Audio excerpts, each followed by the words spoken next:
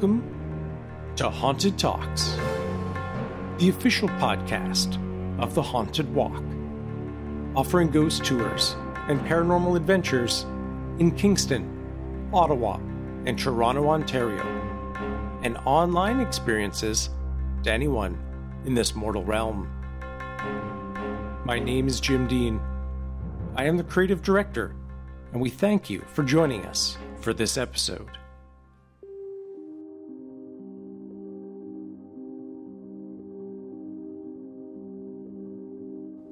It was a tense moment in the Canadian House of Commons. A free vote on a controversial bill was being held, and the tally calculated.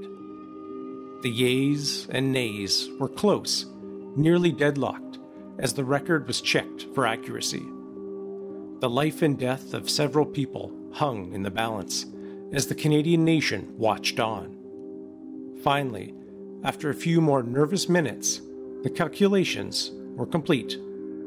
The bill had narrowly passed. The tally was 130 to 124.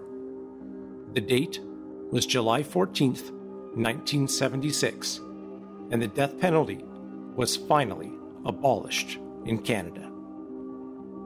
This rare free vote in the House had caused quite a stir.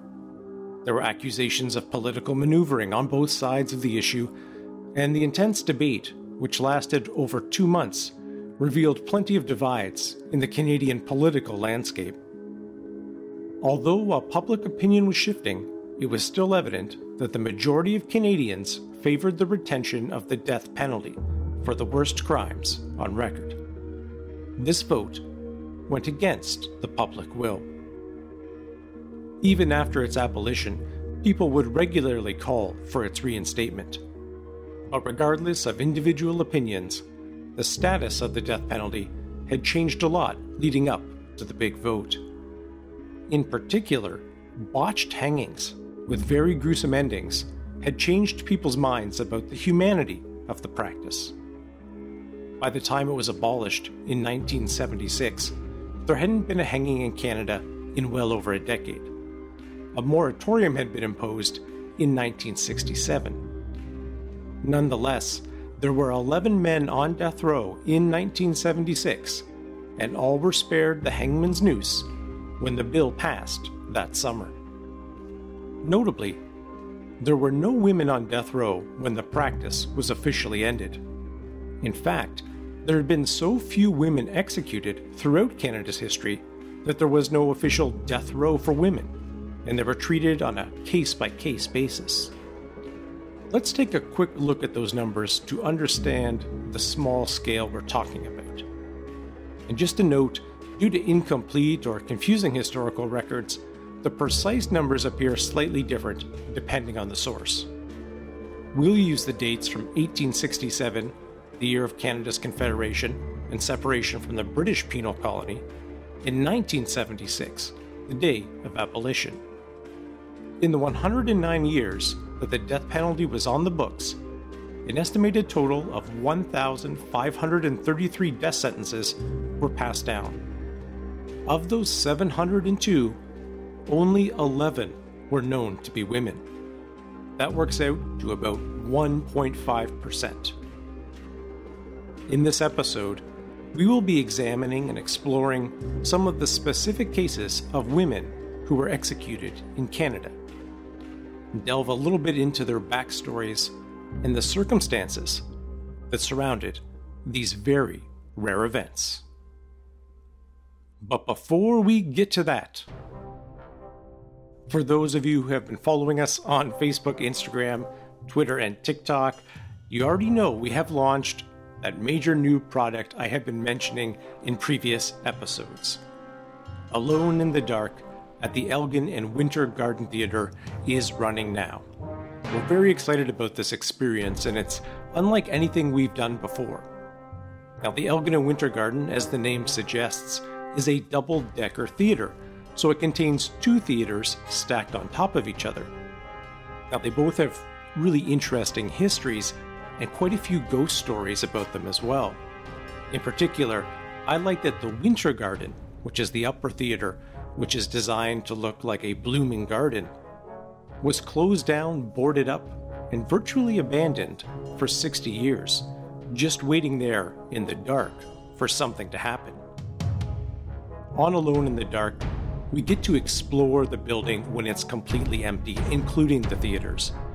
We share the ghost stories, but also we discuss some of humanity's attempts to connect with the other side and give you a chance to try some of these techniques in the haunted theaters. Now, right now, we're only offering this experience on select days, Mondays and Thursdays in August, September, and select dates in October. These are very small groups, 12 people at a time, and if you're anywhere around the GTA and you love ghost stories and paranormal investigation, this is an experience you don't want to miss. I'd advise getting your tickets as quickly as possible, as we are starting to sell out already. As we're talking about timing, another thing to mention is that our ghost tours at Upper Canada Village in Morrisburg, Ontario, Eastern Ontario, roughly between Ottawa and Kingston, will be ending as of the Labor Day weekend for the season.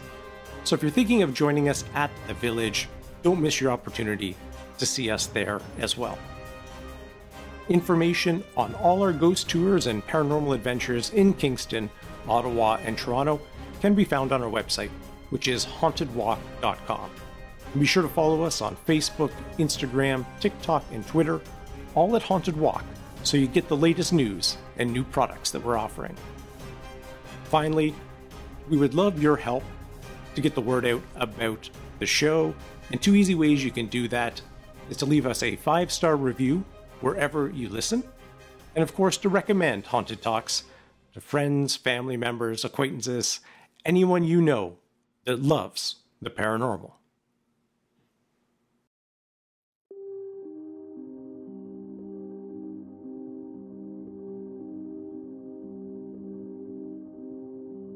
First, let's consider why so few women were hanged. One of the main reasons is that women committed fewer death penalty crimes than men. The most popular death penalty crime was murder, and women just weren't engaged in as many murders as men. Those who were often convicted had male accomplices that were painted as the mastermind behind the crime, and the women were sometimes spared a death sentence if they presented themselves as vulnerable to male manipulation. Others, as we'll see, weren't so lucky. Other times, women were able to escape the noose by pleading insanity, or, common in the late 19th century, hysteria. Because of gendered stereotypes, women were seen as too weak and submissive to commit violent acts like murder. If they did murder someone, it could easily be argued, using the gender norms of the day, that they were acting out of character and must be unstable. Even if they did commit murder, some women were spared the death sentence because the execution of women was generally seen as abhorrent by larger society.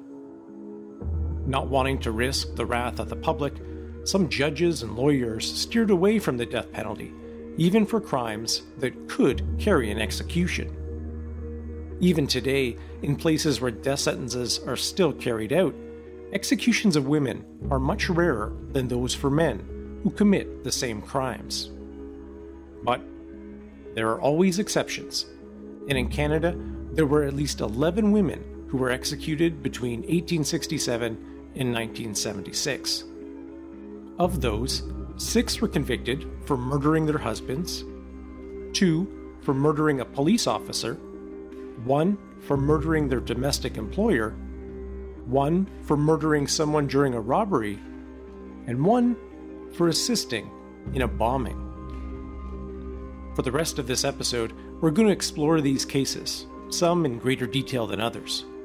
Although fewer women were executed in Canada's history, their cases and horrific ends tend to turn public opinion in dramatic ways, often resulting in greater cause for the abolition of the death penalty. Let's start by looking at a few of the cases that drew sensational headlines, beginning with Florence Lissandro. It was the early 1920s, and many western provinces were in the era of Prohibition, where the manufacture and sale of alcohol was illegal. But in the many edges of the frontier, especially in the secluded towns of the Rocky Mountains, enterprising businesses found a way to make and distribute illegal alcohol. One such business was run out of a hotel in Blairmore, Alberta, owned by Emilio Picciarello. His employees, the Alessandro family, assisted with the successful operation, but the authorities were onto them, and Picciarello's son had recently gotten into an altercation with a constable.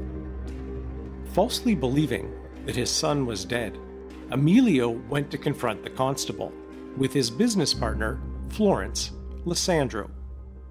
The exact events of what happened are unknown, but the constable was shot dead, and both Emilio and Florence were arrested for being present. Although it was never determined who administered the fatal shot, both were tried for murder and received the death penalty upon conviction. Appeals for clemency were denied, and both were executed in May 1923.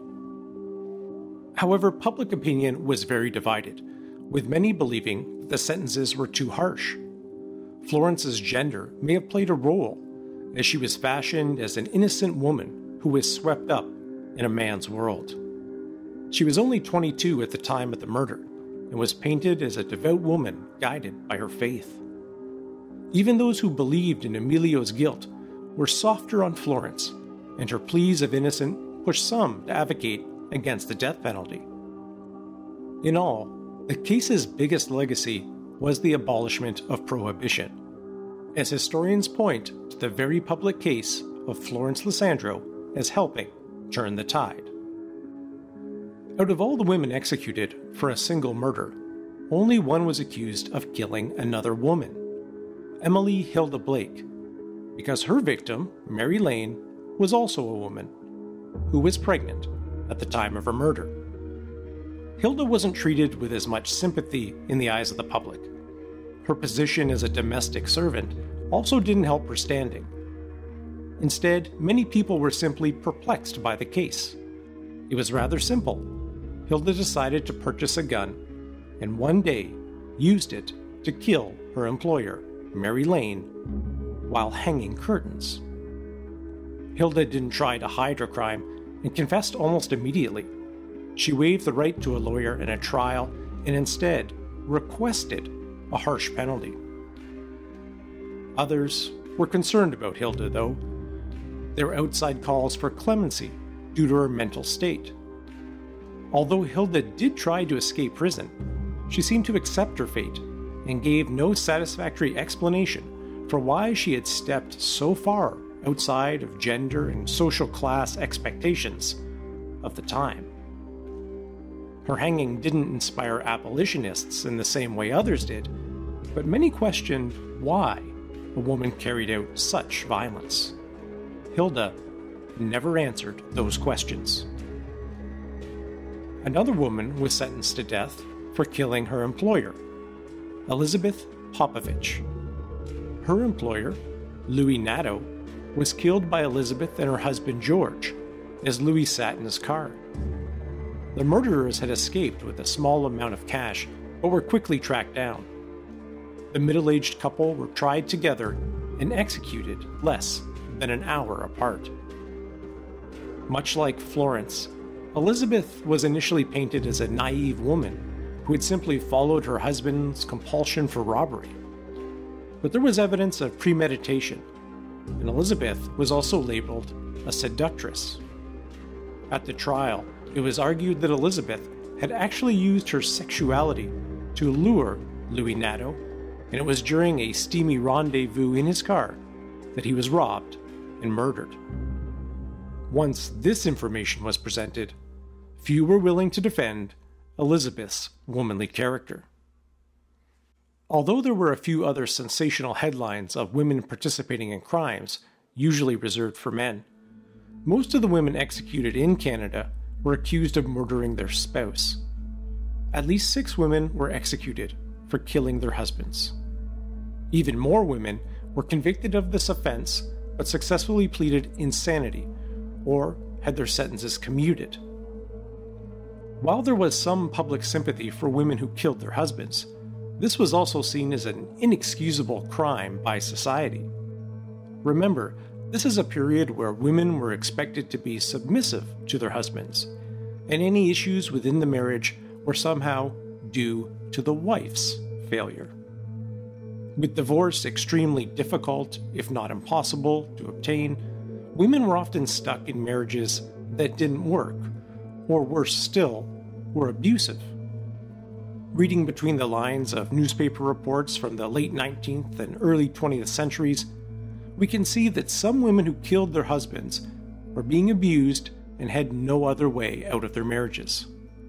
For these women accused of murder, pleading with the courts about what they had suffered at the hands of their abusive husbands was almost of no use. What we know now as battered wife syndrome was not a credible defense. While some lawyers tried to demonstrate the connections between ongoing domestic abuse and women committing murder, it rarely worked. With the limited information available, it's difficult to paint an accurate picture of the women in Canada who were executed for murdering their husbands. But let's take a look at a couple. One of the most notable cases of misjustice is that of Elizabeth Workman. Her crime was well documented, and she admitted to brutally beating her husband James to death. However, it was also established that James was extremely abusive, inflicting physical, emotional, and financial abuse on his wife that was fueled by alcohol. Elizabeth's character was defended by nearly everyone who knew the couple, while people readily admitted that James was overly dominant of his wife. It is unclear what led to the final beating in October 1872. Elizabeth Workman took a mop handle to her husband, and he died a few days later. The judge in the case tried everything he could to sway public opinion, which was rather sympathetic to Elizabeth. The judge accused her of being an adulterer and stated that her possible accomplice, Samuel Butler, should be let off the hook because she was an evil seductress who led him to commit the crime. There was absolutely zero evidence of an affair, and even the public wasn't buying the narrative. In fact, Butler seemed like one of the only people trying to intervene against James's violence. Despite all the evidence of her good character and the horrific years of abuse she endured, and public opinion firmly with her, the jury was forced to find Elizabeth guilty of murder. They pleaded for leniency given the circumstances of James's death, but it all fell on deaf ears. The judge, the only one responsible for delivering the sentence, didn't hesitate in passing down the death penalty. Many have pointed out the serious holes in the case and have noted that convicting Elizabeth today would be nearly impossible. There was too much circumstantial evidence. It was clear she was abused at the hands of her husband, and she wasn't even defended in court, as she couldn't afford a lawyer. None of that mattered in 1873, however, and Elizabeth was sent to the gallows. There have since been calls for her conviction to be overturned as a clear case of battered wife syndrome and a miscarriage of justice. On the legal side, her case is one of the only executions that went against the will of a jury in Canada. While many members of the public were outraged, the event didn't turn the tide of opinion on capital punishment, nor on domestic abuse. For women who murdered their husbands for their own financial or personal gain, public opinion was clearly against them. That didn't stop the public, though, from soaking up sensational stories and intriguing headlines, such as the case of Cordelia Vio, which is still a major subject of interest in Quebec to this day. Cordelia Vio was sentenced to death alongside her supposed lover for the murder of her husband. The man was brutally stabbed in bed and his throat dramatically slashed. After a lengthy interrogation, the boyfriend apparently confessed to be part of the crime, but pointed the finger primarily at Cordelia. He claimed that they were lovers, and she used her seducing ways to convince him to commit murder. Cordelia's side of the story is much less clear and largely undocumented. There is a supposed confession she made in a letter, but there are also claims that Cordelia was innocent. French-language films and books produced on the case argue there is much more here than meets the eye. Whether or not Cordelia was actually innocent of the crime, it was clear that public opinion was firmly against her at the time. Characterized as a seductress during a time when women's sexuality was considered evil, the defense of Cordelia was minimal. The confession of her boyfriend had done its damage, and despite pleas of innocence and mercy, Cordelia's reputation was destroyed. The case gathered so much interest, fueled by inflammatory international media headlines, that nearly 2,000 people showed up at the Montreal facility where the two were executed. Although public hangings were illegal, it didn't stop people from storming the prison in an attempt to get a glimpse of the morbid yet romanticized pair of murderers. People's fascination with watching an execution didn't end with the abolition of public hangings. In fact, you could still attend executions in Canada if you had an invitation until 1935. It was a cold day in March of that year when a woman's execution changed that practice. At 71 years old, Arthur Ellis had been Canada's primary hangman for 23 years. He would travel the country carrying out death sentences and trying to ensure they were done humanely by carefully calculating the length of the rope needed based on someone's weight. In March 1935, he was called to execute Thomasina Sorrow. She, along with two male accomplices, had been convicted of murdering her husband to collect the insurance money. All three murderers were to be executed on the same day in the same place. By all accounts, the first two went off as expected, and both men were quickly pronounced dead. However, Thomasina's execution was about to go down as one of the most famous in Canadian history. Arthur Ellis later claimed he was given the wrong weight for Thomasina, and as a result, he had added about a foot too much of rope. The result was a longer and heavier fall that caused Thomasina to be decapitated.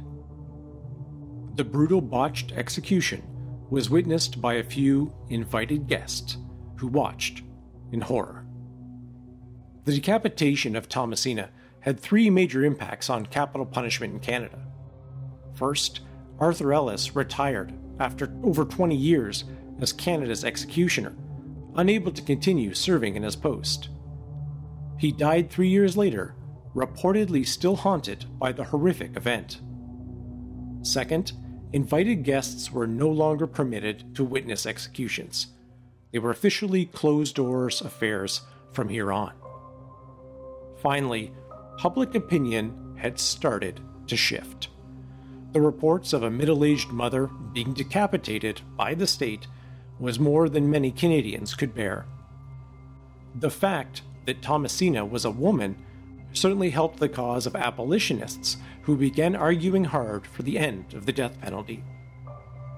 Even when hangings were debated in the House of Commons 40 years later, the morbid fate of Thomasina was mentioned.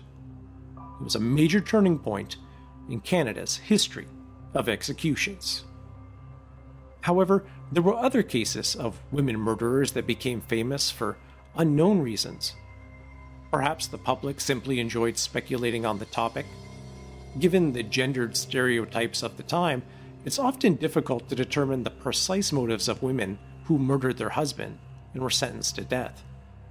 For example, there's the case of Phoebe Campbell, who was famously hanged in 1870 for the murder of her husband George. Despite never holding the murder weapon, her passivity while he was brutally stabbed beside her was a key reason for her conviction. A changing confession, where she pointed fingers at 3 different men in her life for assisting with the crime, didn't help her with her pleas of innocence. Surprisingly, she was the only one actually sentenced for George's murder, even though it was clear she did not do the deed herself. The last woman to receive the death penalty in Canada has one of the most intriguing stories, and that's where we will end our episode today. This is the story of Marguerite Pitre, another woman who was the recipient of so much public fascination because she had seemingly stepped outside gender norms to assist in one of the deadliest mass murders in Canadian history. However, like so many others in our episode today, there are plenty of lingering questions about her level of involvement and motives, leading to speculation that a miscarriage of justice may have played out. 2 simple things to know about Marguerite Pitre, both of which sealed her fate. 1, she owned a rooming house where a young woman, Marie-Ange Robitaille, had come to stay. And 2, she had a brother, Genaro, who could assemble bombs. The common denominator in these 2 seemingly random facts was a married man named Albert Gay. You see, Albert Gay had been carrying on an affair with Marie-Ange Robitaille since she was 17 years old. When her parents found out about the romance, they were furious and kicked Marie-Ange out of the house.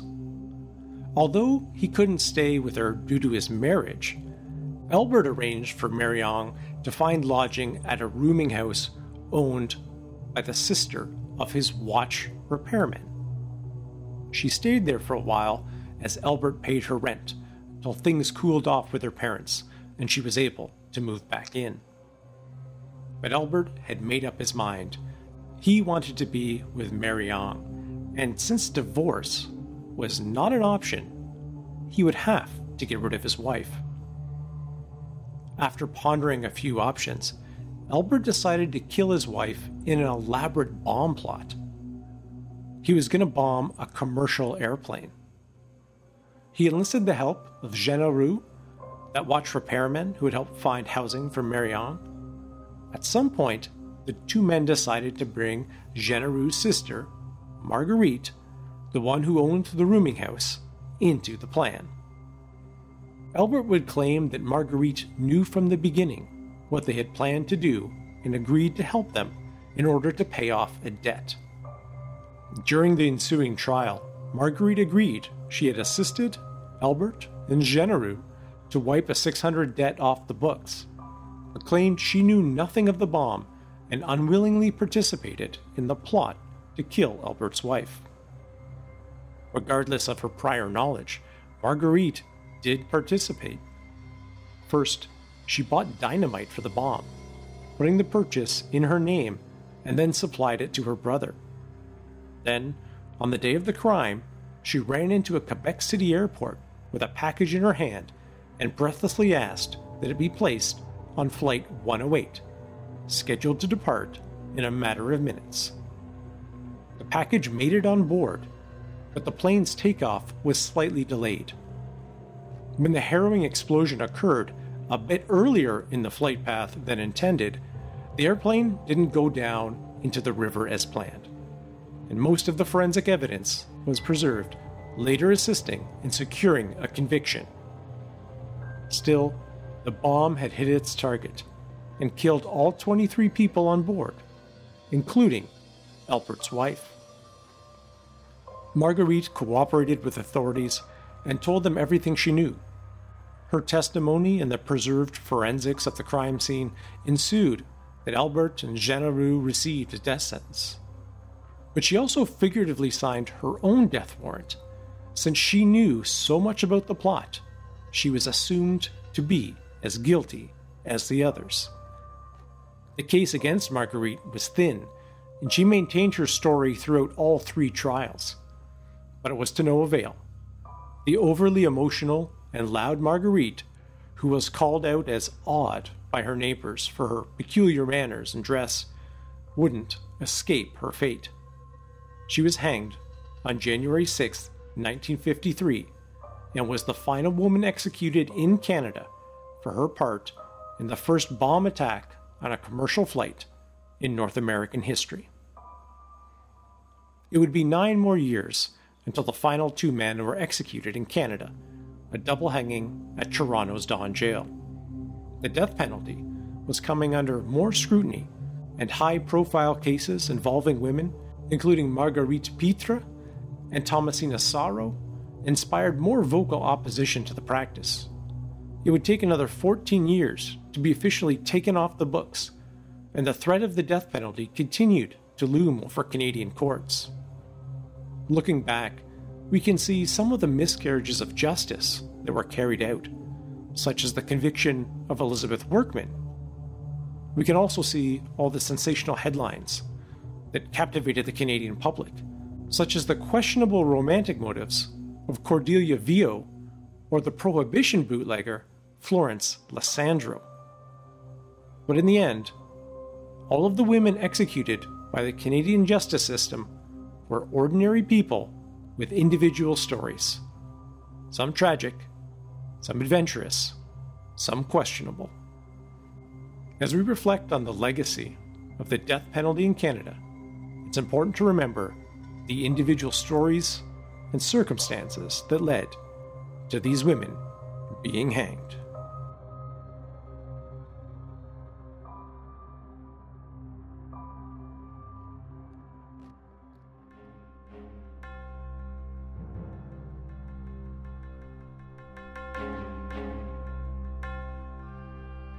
Thank you so much for joining us for the episode. If you're interested in learning a little bit more about Arthur Ellis, Canada's official executioner for so many years, we did write a blog post about that a few years ago, and I will put a link for that in the show notes. If you are interested in exploring the topic of capital punishment in Canada a little bit more, I would highly recommend our Haunted Ottawa Jail Tour. Get to learn a little bit about how the executions were carried out administratively, and you also get to see the gallows where the executions took place. And we have quite a few great ghost stories about that building. For you folks in or around the GTA, I do want to remind you about Alone in the Dark at the Elgin and Winter Garden Theatre. That is an experience you don't want to miss. It's really unique, very exclusive, and we're already getting some very interesting results from our early groups that have gone through, seeing some patterns already that we're really curious if they will continue to develop. If you're in or around Kingston, Ottawa, or Toronto, we would certainly invite you to come out and join us on a ghost tour this month. The summer always seems to get away from us so quickly, so don't miss out on a fun night out. And we also have many of our tours which are dog-friendly, including our original haunted walks in all 3 cities. So if you want to bring the whole family out, we do have paranormal adventures for you. Tickets and information for all of our various ghost tours and paranormal adventures can be found on our website, which is hauntedwalk.com. Be sure to follow us on Facebook, Instagram, TikTok, and Twitter, all at Haunted Walk, to get the latest news and updates. And if you have a moment to leave us a 5-star review wherever you listen to us, it would be a great way to help support the show and let us know that you're out there and listening. As always, a special thanks to our Haunted Talks team, including Brittany Buss, who researched and wrote this episode, and Michelle Dennis, our outstanding audio editor. Until we meet again, sweet dreams.